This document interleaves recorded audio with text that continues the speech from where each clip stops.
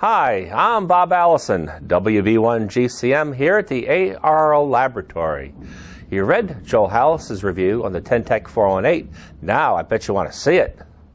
And here it is, the TenTec 418. It's a 100 watt linear amplifier. Let's take a peek underneath here. It's a little footstand. Prop it up, makes it easier to view. There's the front panel on off, antenna 1, antenna 2 switch, 2 antennas on the back, and another 6-meter antenna port.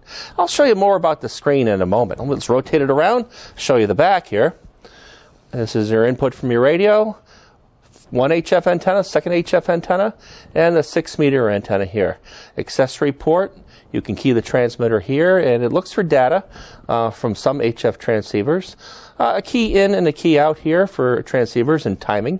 Your ground connection, your fuse, and your Anderson power pole DC connection. Let's fire it up. On it goes. And we certainly have a pleasing blue display here. 100 to 10 to 100 watts power output graph. SWR graph here as well. 13.7 volts input DC. And that's your attenuator setting.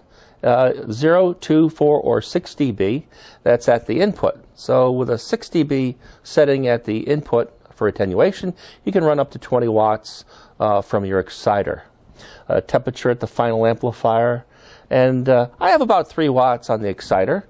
I'll key the amplifier on the accessory key here. Well, let's see what it does with about 3 watts in. About 60 watts out. Now you can expect with this amplifier to run a little more power with your QRP rig, like the MFJ Cub for instance, which puts out about 1.5 watts, 1.6 watts, and you can get about 40 watts out with an amplifier like this. I fired it up with my 40-meter AM handy-talkie, walkie-talkie, and guess what? I got about 18 watts out of that. So this is a handy amplifier for all sorts of QRP transceivers. QRP is a lot of fun. It's amazing what you can do with a couple of watts, but near the end of that QSO, what happens sometimes? Well, the bands change and signals start to fade, and you want to finish up that QSO. That's when the TenTec 418 comes through for you. I'm Bob Allison, WB1GCM, ARL test engineer here at the ARL Laboratory.